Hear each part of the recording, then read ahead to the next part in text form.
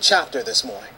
Hard to the easy, into the wizard. My arms stay breezy, the dawn stay fizz. I got a date at 8, I'm in the 740 fizz. And I just bought a bike so I can ride till I die with a match. Man, when this came out, this was fire. This song was just fire when this came out. Remy Ma on top of the rap world with hits like this one, but then the music stops with a bar shooting and a jail sentence. This morning, she is free again after 6 years behind bars. Good morning, and thanks so much for being here with us. Good morning. Thank you for having me. So, you were released on the 1st of this month. The 1st of August, yes. What was that moment like, seeing the sunshine again, being free again? It didn't really feel real. After being in prison for 6.5 years, it's kind of hard to just believe that you're actually free. Like, sometimes it's so depressing that you start to feel like, even though you weren't given life, or you don't have a certain type of sentence that's longer than when they allowed me to get out, it just seemed a lot of times that it was never going to come. Yeah. And what was it like for you being behind bars? I mean, you were on the top of the rap world when you went in. So you were Grammy nominated, you'd won awards, and there you are.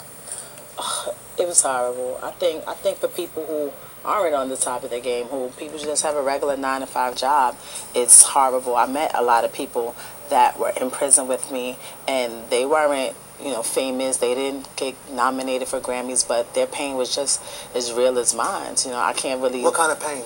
Just being away from your family, being away from your children, being away from just your life, period. Not being able to eat when you want, take a shower when you want. Just life, period. Just taken away. Yeah, and your son is how old now? My son, he just turned 14 last week. So what was that like, 6 years? I mean, you think he's 14 now, so right. You went in, he was, what, 8 years old? He was 7. His 7 years old? Like 7. So you missed, a big chunk of his life. Yes, I missed his, I think 2, maybe 3 graduations, numerous birthdays, Christmases, New Year's, Thanksgiving, Mother's Day. All these holidays, like, those are the times when you really realize how much time has went by. And then when I go in, he's up to here to me. And when I come home, he's taller than me. He's like a man. He's like a little man. Right. Yeah. So, that's hard. I was told before you sat down that you're not allowed to talk about the shooting. You can't discuss it. But I do want to ask you, because I'm sure you've had a lot of time to reflect. I mean, what do you think, having been through all of this now, what have you learned? What's the biggest lesson that you're taking out of this? I've learned that you have to be careful. Like, I was telling someone the other day, like, when people make mistakes, everything can't be fixed with a sorry. Everything can't be fixed with, my bad, I didn't mean that. There's consequences to every action. And once that's done, though, you have to move on in life. You can't dwell on it and continuously beat yourself down and hold a grudge against yourself, because you'll never be able to continue with your life. And you've said sorry. You've apologized. Numerous times. Okay. Let's talk about the new chapter now, because you've been out since the 1st of August. And I go online, and you're doing a remix with, I see French Montana, you're doing a remix of this, you're doing a freestyle on that. I mean, my goodness, have you stopped since you've been out?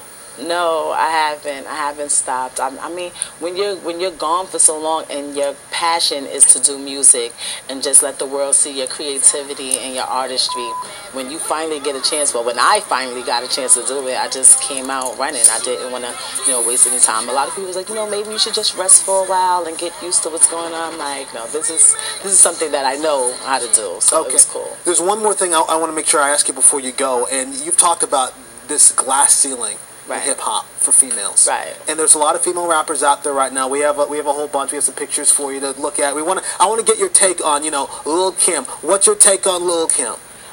Kim is an icon. No matter what she's doing right now, congratulations, she just had a baby, but she came from an era where there weren't any females out at all, period, and not even doing what she was doing and bringing to the music. So she's always gonna, be iconic for that. All right, we're gonna have to talk some more off the air, because I want to pick your brain a bit. But we appreciate you coming by and sharing your story with us. For new music and to all of Remy Ma's fans, upcoming projects, go to Pix11.com. Click on the Scene on Pix11 tab. We'll have more information there. Lisa.